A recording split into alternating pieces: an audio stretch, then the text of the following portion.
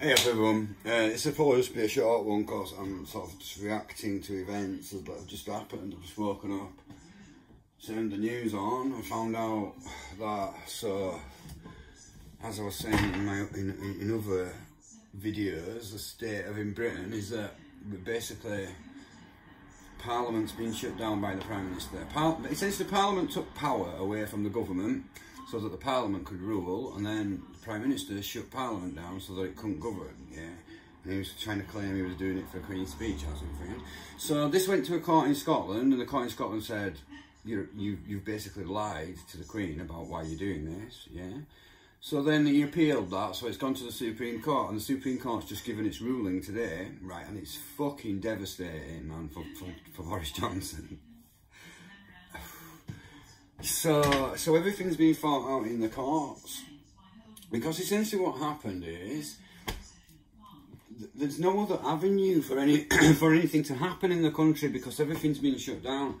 So the government's been shut down, Parliament's been shut down. The only avenue that can make a ruling on law is the judiciary, is the court system. So it's been fought out in the courts. So essentially, the Supreme Court have just come back and they've said that Boris Johnson lied to the Queen. Right, that in itself, just that alone, right, is I can't imagine a bigger fucking scandal to happen within a country. The Queen is the head of state. The Queen is the head of the fucking religion. She's like, in any apex of the country, she's right at the top. Do you know what I mean? And you, as Prime Minister, are lying to the Queen in order to push through things that you want to happen in the country. I mean, this is ridiculous. We claim like we're a country based on the rule of law, right here. And you've got a Prime Minister who's just making up what he wants to do. He's not following any of the laws. He's just making it up. He's just ad-libbing and making shit up, yeah?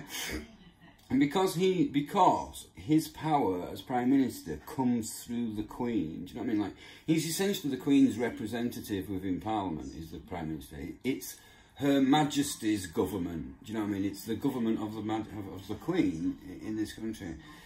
And he's lying to her, right? That is enough to resign. Do you know what I mean? Like, that alone is such a big scandal that any other Prime Minister would resign. But it's got much, much worse for him today, right? So not only has he been accused of lying, the Supreme Court has come back and said that him shutting down Parliament for such a long time, for 5 weeks, constitutes a breaking of the law. She said it was unlawful, right? So right now, Parliament's coming back. All this shit's ended, and now Parliament's going to come back. And so I'm assuming that Parliament's going to start running the country and start passing laws and shit, and it's the only one who's got any power to do that. And when you look at it, right, I mean, like, so he's just been told that he's a criminal, right? So we've now got a Prime Minister who's a fucking criminal and a liar. Anybody else would resign, but, like, Boris has just come on, oh, I'm not going to resign, of course I'm not, I'm going to carry on. Eh? Now, you've got no fuck, what the fuck?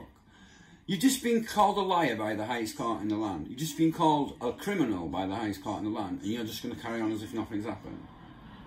Fucking balls of this man. Do you know what I mean? Like, whatever. He totally don't give a fuck, does it? He just does not give a fuck about anything. Rule of law, rip it up. Laws of Parliament, rip it up. Constitution, rip it up. But he's not bothered, he just does whatever the fuck he wants. So the thing is that, like, we're in a situation where the government can't govern. Now we're going to go back. So it's now about what is Boris going to do? What is his next? Alright, if you're not going to fucking resign, what are you going to do?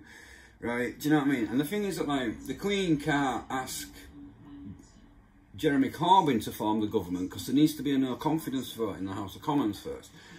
So that might be the next step. That might, I mean, Jeremy Corbyn might, or Joe Swindon or somebody might put a no confidence vote in him. And if he loses that vote, and he's got no majority, so we would assume that he probably would lose that vote. And then if that happens, then we can form a new government and we can carry on from this. But the thing is that the status quo right now, it's not acceptable. This is not the way that you fucking run countries. Do you know what I mean? You don't have criminals and liars running the country. He needs. Oh, fuck me, man. Just fucking resign. Fuck's sake.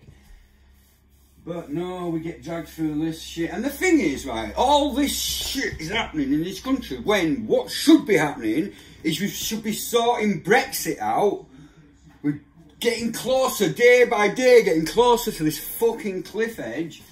And that's what should be sorted out in this country. But no, we have to take the Prime Minister to court. Do you know what I mean? And then he just has to go, yeah, I don't care if I'm a criminal and a liar, I'm just carrying on. Whatever. Just get rid of this fucker. Let's get Jeremy Corbyn into power. Let's get on with sorting this country out.